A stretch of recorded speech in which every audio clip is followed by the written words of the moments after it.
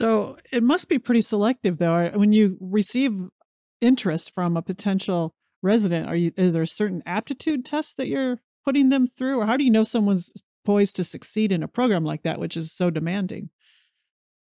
Well, we have a pretty rigorous application process, Hmm. and we can see what they've done in terms of their grades and the scores on tests that they take.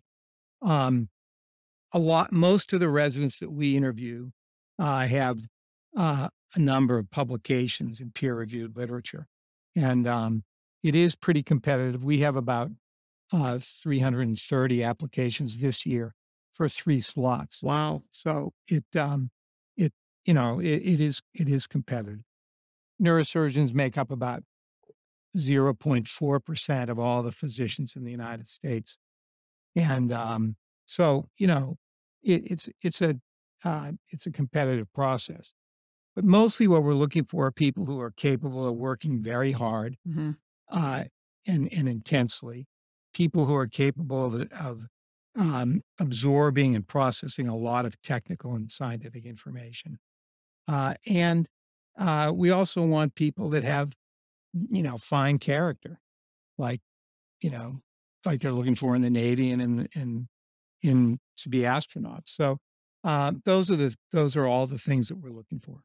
Like naval aviation, I'm sure not everybody makes it through the program. You never know whether somebody can land an airplane or an aircraft carrier at night until they actually have to do it.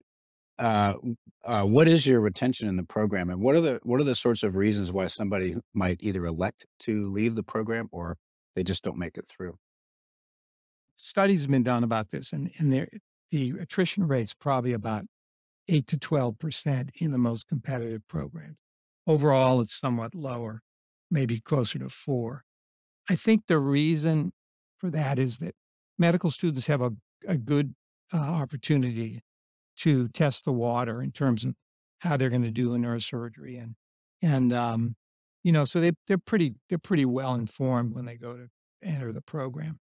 But some people don't stay in the program. I think the most common reason for that is that they just learn that the intensity and the degree of work and long hours is not for them. That's probably the most common thing, and they usually decide that in the first couple of years of residency. Sometimes we find some people who just are not capable of managing very critically ill patients and managing a lot of information, and they can't process it all. Hmm. That's less common.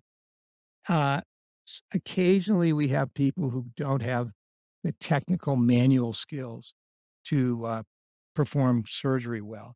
That's relatively uncommon, I think. But uh, the attrition probably it's overall about 8 to 10%.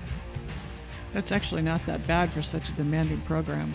Yeah, you probably by the No. time you get in, you probably have been pretty carefully screened. You're committed. Yeah.